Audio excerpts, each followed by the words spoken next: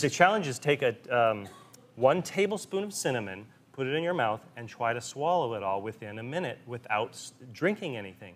And it's literally impossible because it's such a fine powder, and you're not making enough saliva to mix in with it. And if you watch this animation, you're going to understand why it's dangerous, because literally, you do not have enough saliva from your salivary glands to normally digest this much cinnamon all at once. So when you take that powdered cinnamon and try to swallow it, it forms almost a concrete-like lump in the back of your throat. And as you're trying to swallow it, inevitably, you're not going to be able to do that.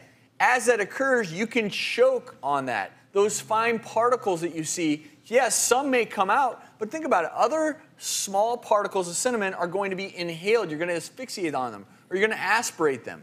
With aspiration, you can get inflammation. You can get aspiration pneumonia. Or you could have such an intensive reaction like this gentleman in the tape piece. Oh, yeah. You literally get a pneumothorax, which is a collapsed really lung. Scary. I'm going to show you kind of what that would look like. I'm going to take 1 tablespoon of cinnamon, dump it into the bowl, and we're just going to add just a little bit. You know, your mouth is usually a little bit moist, so just a couple of drops of water that kind of represents how much saliva you're going to get. And then imagine trying to swallow this. It becomes a paste and a powdery mess in there. And, you know, if you finally do get it mixed up, you essentially are left with a chunk. This is like cement. Ooh. Yeah. You know, this is really, really thick.